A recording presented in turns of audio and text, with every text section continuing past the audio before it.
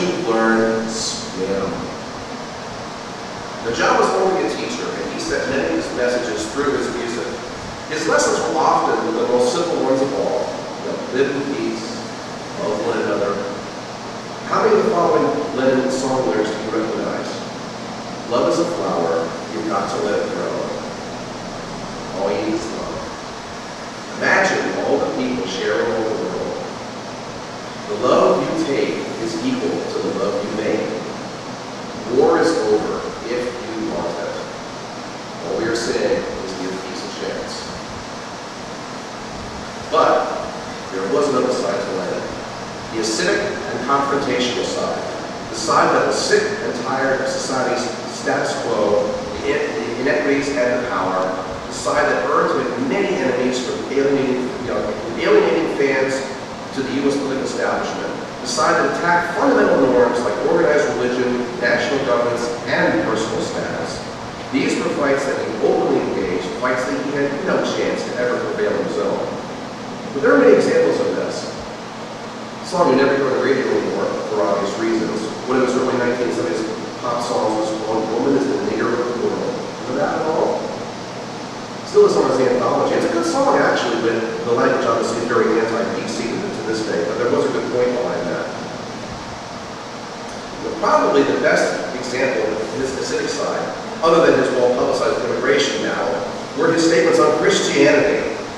You can remember them on the Ed Sullivan, I remember this one too. It began with a very unfortunate interview during the height of Beatlemania in the U.S. when he said, quote, Christianity will go, it will vanish and shrink. I didn't argue with that. I'm right, and I'll be proved right. We're more popular than Jesus now.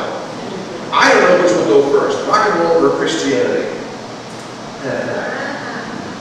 This, of course, led to many outraged people and resulted in lots and lots of demonstrations of the Bible Belt, which included, among other things, the burning of Beatles records.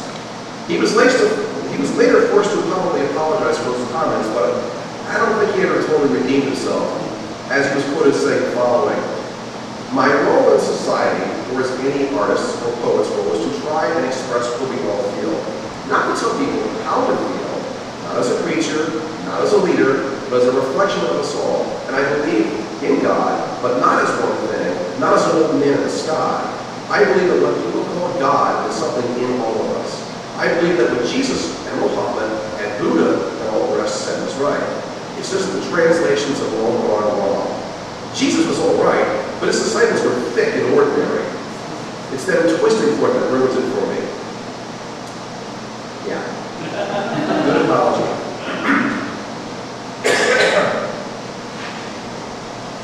Then, of course, there was Lennon's fight for peace that began in the late 60s. A bit of an oxymoron because to him it really was a fight for peace. He said, I don't believe in killing, whatever the reason. You either get tired fighting for peace or you die. Our society is run by insane people for insane objectives. I think we're being run by maniacs for maniacal ends. I think I'm liable to be put away as insane for expressing that. That's what's insane about it. His anti-war protests and other related events earned him much publicity, but he questioned their effectiveness since he was often more focused on himself than actually the message. He thought many of his so-called followers were only fans and not really into the message. So risking total alienation shortly after he was broke up, he wrote a song called God, among other things, in which he rejected the fundamentals of society as he knew it. The opening lyrics were, God is a concept by which we measure our pain. And he basically spouted off a whole series of things that he didn't believe in, magic, Jing, Bible, tarot, Hitler, Jesus, etc., etc. And then he ended it, of course, with his most powerful statement, I don't believe in Beatles. I just believe in me. And that's reality. The song goes on to say, the dream is over. I was the walrus, but now I'm John. And so, dear friends, we just have to carry on. No one I think is in my tree. I think it must be higher low. That as you count, you know, tune in when it's all right. Whereas I think it's not too bad. Let me take you down as I go.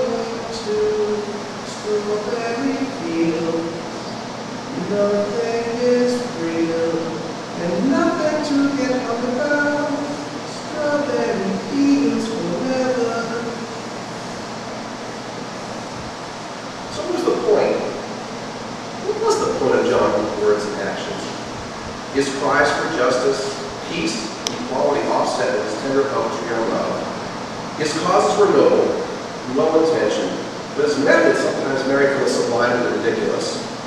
In many ways, John lived his life in pain and dealt with his pain in different ways, from his abuse of drugs and alcohol, to his personal intimate relationships, to his outward attacks on society. He shared his pain with us. Not surprisingly, all of his dealings with those pain in only ways only caused him more pain ultimately, and kept him from the love that he so desperately sought. You know, it wasn't until his reunion with Yoko and the subsequent birth of his second son, Sean, in 1975, that he was finally able to make peace with himself and those closest to him. Clearly, the last 5 years of his life were the happiest. But we never lost the urge to fight social inequities. He stopped being the circus ringleader who encouraged others to take up the fight in his place. He knew the fight was bigger than himself, and that to really change, to really get the change he wanted, was to require a change in people's mindsets first from within. And where have you heard that before, especially in this church? Said John, you have to give thanks to God, or wherever it is up there, for the fact we both survived. It took me 40 years to finally grow up. I see things now as I never knew they existed